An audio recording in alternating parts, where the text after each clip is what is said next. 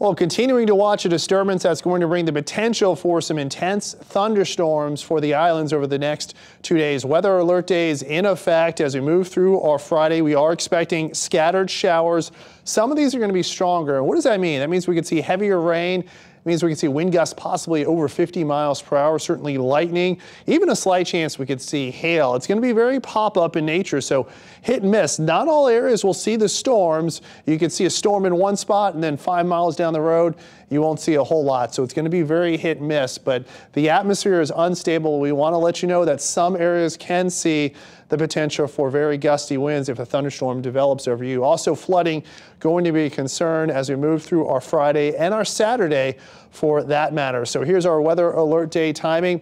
We'll have it in effect through Saturday night. We are expecting strong winds, isolated pockets of hail, and flooding a concern. Of course, this can cause wet roadways and the potential under some of these thunderstorms of isolated pockets of wind damage. Again, not everyone's going to see it. It's not going to be widespread, but it'll be isolated under the thunderstorms, and that's what we're kind of looking at as we head through our Friday and to a lesser extent Saturday. Also, surf is going to be increasing. So we got 7 to 10 footers for the South Shore, and that's big enough to make it a high surf advisory.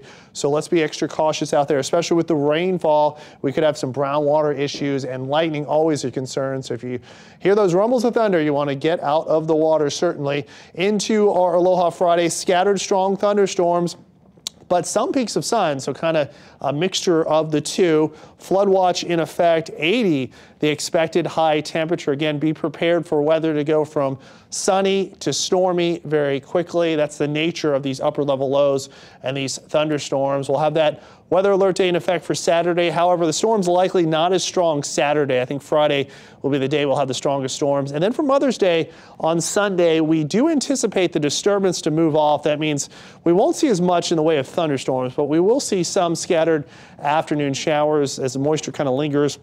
That'll be possible for Monday and Tuesday before another disturbance moves in on Wednesday. This one not as strong, but it could keep a chance of some scattered showers, mainly in the afternoon in the forecast, well into next week.